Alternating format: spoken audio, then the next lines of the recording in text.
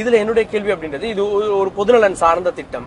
இந்த பொதுநலத்தை ஈஷா யோகா மையமும் திரு சத்குருவும் சேர்ந்து நடத்துறீங்க. சோ அப்ப இந்த பொதுநலத்துல உங்களுக்கு என்ன ஏதாவது சுயநலம் இருக்குமோ அப்படின்னு ஒரு கேள்வி வருது.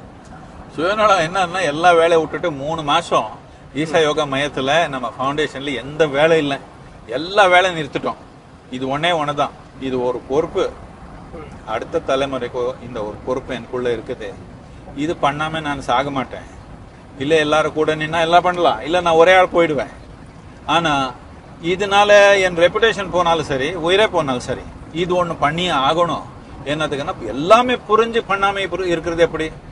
புரியாம ஏதோ போய்க்கிறாங்க யாரோ ஒருத்தர்.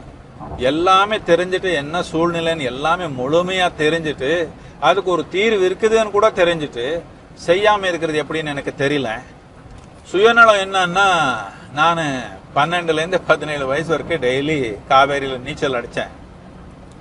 இப்ப போன அதே இடங்கள்ல சும்மா நடந்தே போய்க்க முடியும். அப்ப எல்லாமே முதல்ல இருக்கும் அந்த தண்ணியில, அதுல போய் நீச்சல் எடுப்போம் நாம.